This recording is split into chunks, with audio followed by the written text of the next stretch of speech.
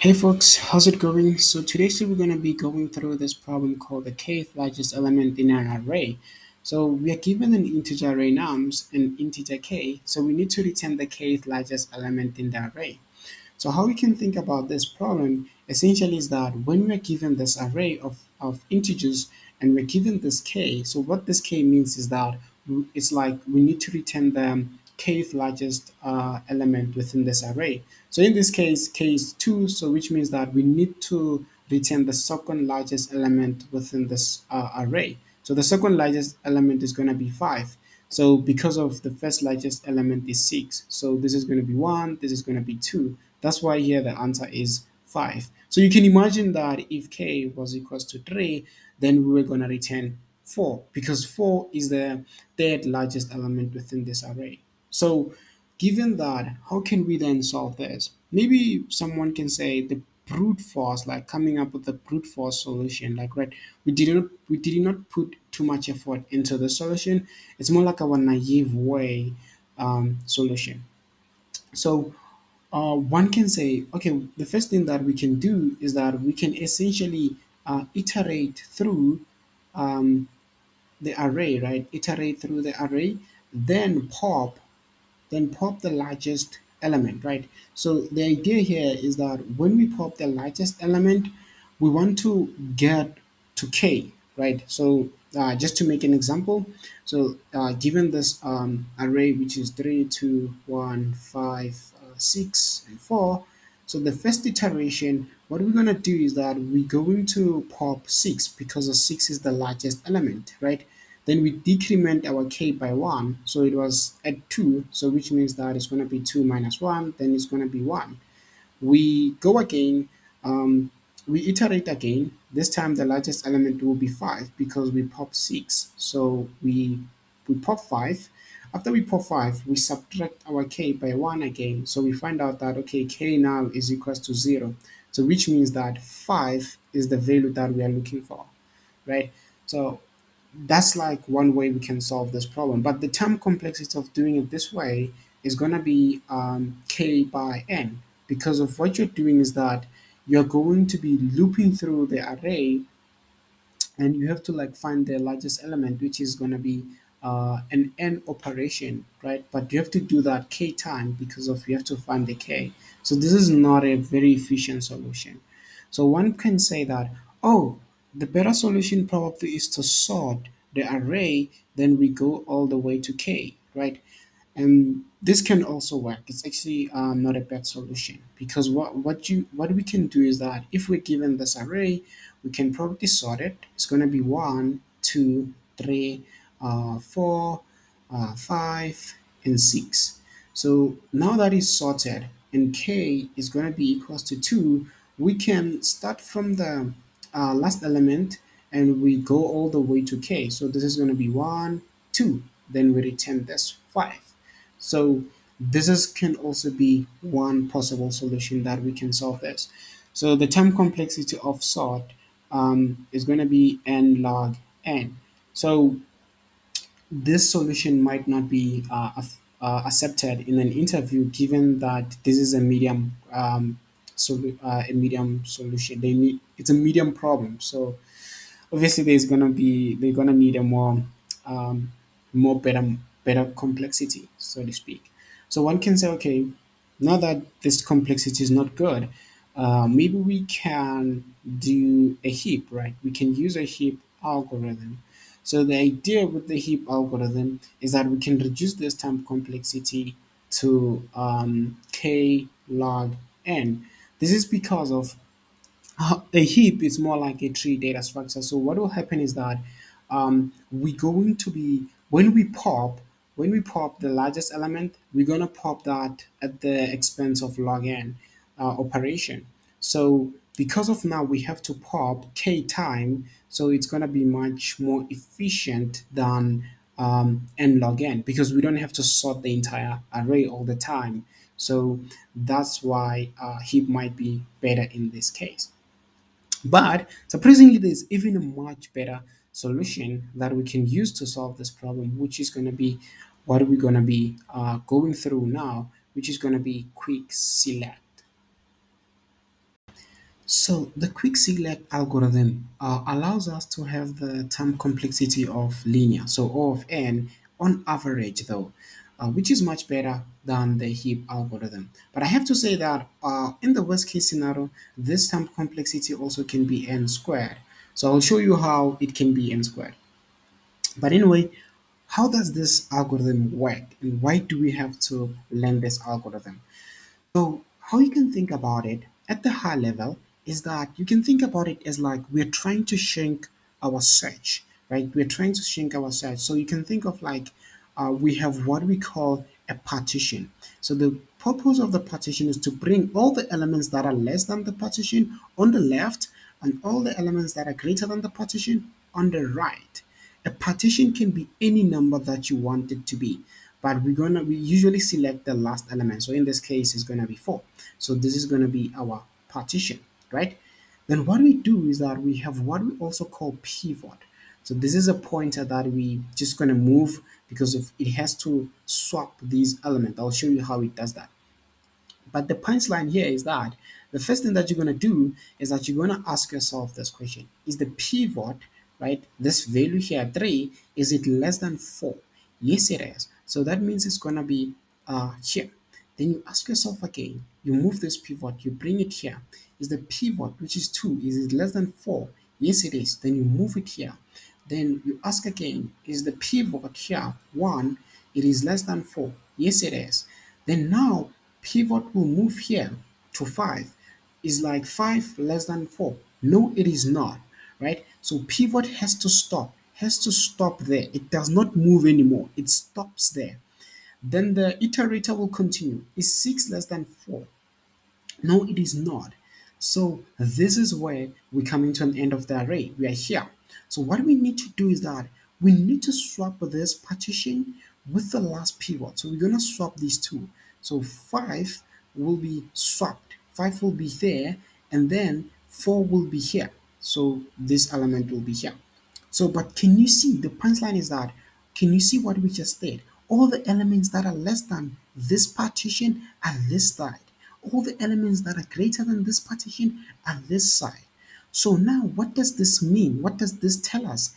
It tells us that essentially we can determine if this pivot, this p, is it whether equals to k or it is greater than k, so that we can shrink our search. So we know that the k, we have been told that the k is equals to 2. We ask ourselves this question: is p equals to k? What is it? It's going to be n minus k, right? If it is equals to that, then that means that this is the correct value, right? That means that yes, this is what we're looking for. But in this case, it will not be, because of the length of this array is going to be what? It is 6. So 6 minus 2, this is going to give us 4. So if we start here, 0, 1, 2, 3, 4. So we're supposed to be here. So we are not there. We are currently at this 4 here. We're pointing to this 4. So we are not at the correct index. But what does this tell us? It tells us that we need to look here because 4 is here. We need to look here. So we don't need this thing here. We don't need these guys here. Because of 4, what we're looking for is this side. So, right? So what we're going to do is that we're going to do the same thing. Now our search is going to be this side. So our search is going to be 6 and 5. So we do the same thing. Now we're gonna say that okay, 5, now you're the partition, right? And 6, you're gonna be the pivot. We ask the same question. 6, are you less than 5? Say no, right? So what will happen is that then we're gonna come to 5, right? Which is gonna be the pivot. So this is like the last element. So the next operation is just to swap these, because of like this is like the last thing that we do, right? So which means that 5 will come here, 6 will be there. But guess what? 5, where are you sitting now? You're sitting at position 4, and you are where the P is. P didn't move, right? So you're where the P is. And when we check, we said that we need 4, right? So now, which means that 5 is the correct value. So, and this matches what we have here. So that's how this algorithm essentially works. So 5 is going to be this right? So you will be able to understand like the conditions like deep. Trust me when you see the code, but it will make sense. But at the high level, I have to be honest with you. This is how it works. Like this is like obviously like you might be surprised. Why do we have four here? Isn't like the length of this array isn't like 0 1? No, no. It's not like that. We just like we don't like remove. When I said remove this, we don't like remove them. We just like play with like pointers only. So these things will be pointers. We were gonna call them left and right. So you will see them in the code. We do not necessarily remove, we just like shrink through the pointers. So just for example, you can imagine like you have an array like 1, 2, 3, 4, 5, right? And then like the current, we're looking at this like 2 and 3, right? So we don't have to like remove them, like we just like looking at this here. Okay, so that's what I meant. We're not focusing on this. It's not like we remove them in a sense. Sorry for the confusion, if that, but you will get it. You will understand it in the code. I think in a much more better way.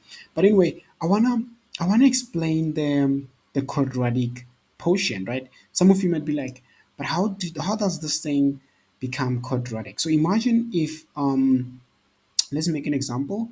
So imagine if like we had 6 here and we had 5 here and we had 4 here, right?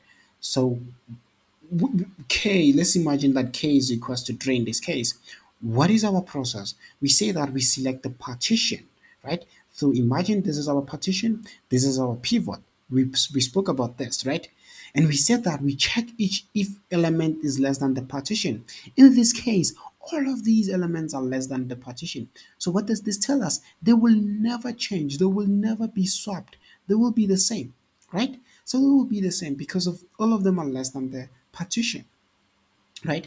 So then what are we gonna do? The last step is that we have to then do the same thing. Is like, do we have to look this side or do we have to look this side? Then in this case, we know that we have to look this side because of this is where the kth element is gonna be. So which means that we have to remove 6, right? We do the same thing. Now 5 become our partition. Then the pivot becomes here. We do the same thing, right? Then after that we're gonna have to remove 5, right?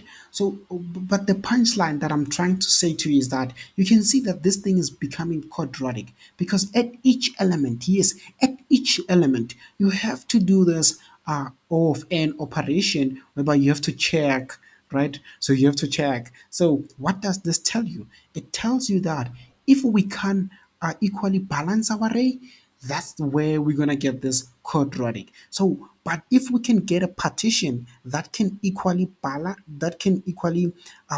the array, like on the side, then that will work fine. But in this case, you can tell that this did not balance well because of, you see, like there was one element, so it did not balance well. But that's why you're gonna get the quadratic in the worst case. But this happens in the worst case. But on average, like it's gonna be linear. So this is the solution that we're gonna code. Hope that made sense, guys. So now we're going to be trying to solve this problem using the explanation that we went through on like Blackboard. So the first thing we're going to do is that we're going to define k, which is going to be the length of nums. This is going to be minus k. Then we're going to define the recursive function quick select. Um, this is going to take our left and our right pointer. Just to define this, like when we start, these are going to be, just going to say return to make sure I'm in line.